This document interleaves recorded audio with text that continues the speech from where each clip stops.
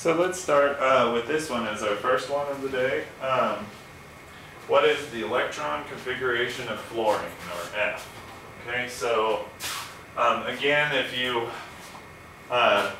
need to memorize the names, fluorine's a good one to memorize because, or the symbol of these elements, because you'll be seeing a lot of it in introductory or general chemistry. But, so anyways, F, right?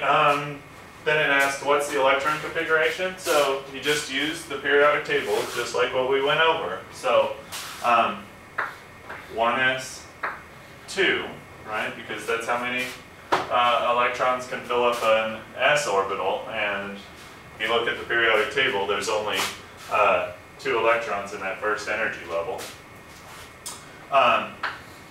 Then the next one, the next energy level is the 2.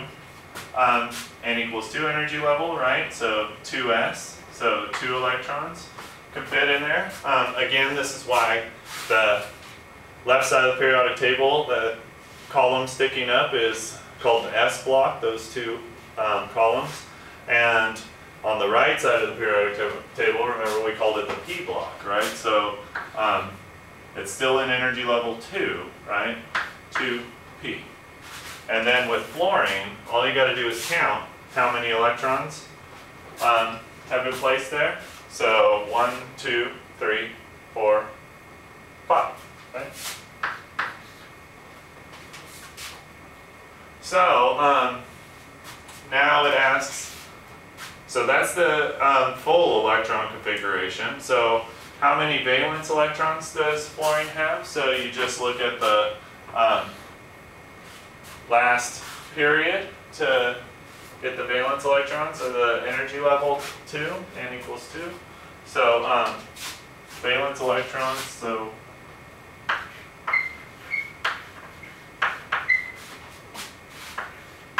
is 7. What's the energy level of these electrons? Well, the energy level of these ones is 2. What's the total number of electrons? Here, let's put this in another spot. N equals 2. So the total number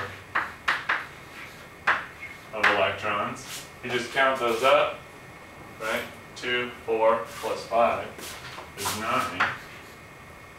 And in fact, there's another thing I don't think this problem goes over, but there's things called inner electrons, and you can just figure out those by subtracting that. So there's 2. Where are those other electrons? So they're talking about these 2 inner electrons here. Where are they? Well, they're in the 1s orbital, or the N equals 1 energy. Okay, remember, this energy level can only hold 2 electrons. This one can actually hold 8. So fluorine, if you wanted to, there's something called the Lewis structure, I guess we could go over right now, where you just put dots around the elemental symbol to designate how many valence electrons you go. 1, 2, 3, 4, 5, 6, 7. And that's the Lewis structure for fluorine. This actually is very useful for later. I know it seems rather minor, but anyways. So you can get a lot of information from this electron configuration. And again, this is the full electron configuration. This is the first problem, but I guess we should do the condensed electron configuration too.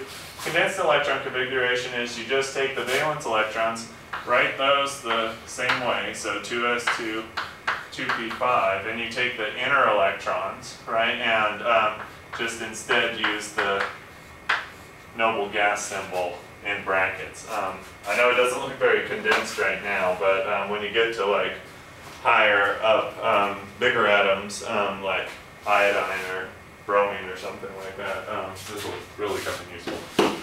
Okay, anyways, we'll do some more of these.